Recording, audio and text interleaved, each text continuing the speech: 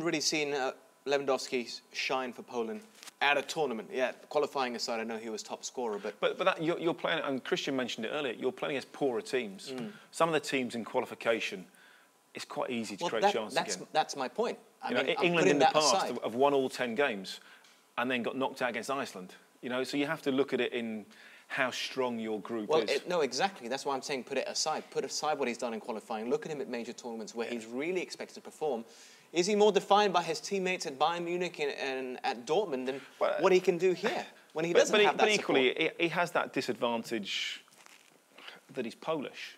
You know, if he was German, I'm pretty sure he'd have probably won a World Cup by now, and probably would have had the golden boot a few times. You know.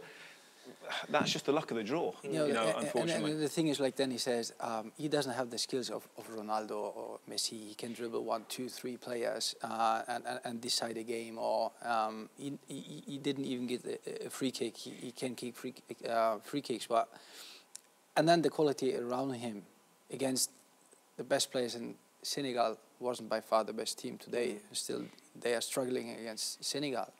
So. You can't just say Lewandowski is not performing. I mean, he doesn't get any service just out of interest, just to please my curiosity, and I'm going to be a little bit cheeky here. Would you rather have Harry Kane or Lewandowski on your side? Englishman first? Both? I'd take either. I'd take one for the first half, one for the second half. Exactly. Okay. Can't decide between the two? No, I mean, there's not...